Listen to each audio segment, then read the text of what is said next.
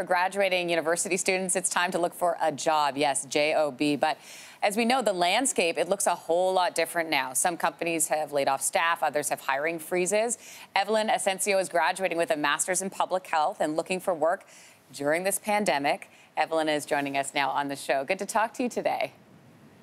Hi, Lindsey. How are you? Well, first off, congratulations. This is a very exciting time, but also a challenging time. So how is the job hunt going for you so far? Yes. So, as you said, I graduated last week in June, but I'd actually started looking for work in February.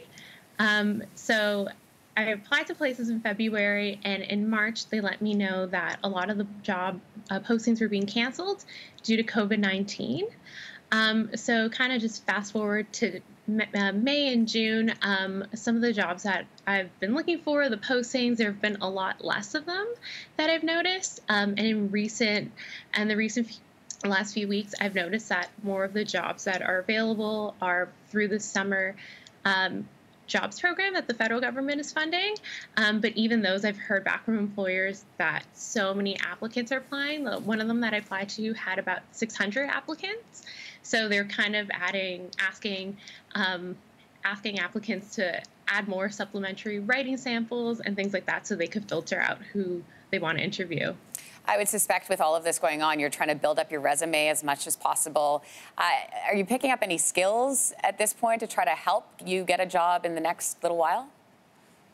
Yeah, so I'm a public health student, and we're in a public health crisis, so I'm very eager to get to work and to actually make a difference in the community. And one of the things that I'm working with is a group of students at my school, the Deluce School of Public Health, have created a collective, the Infectious Disease Working Group.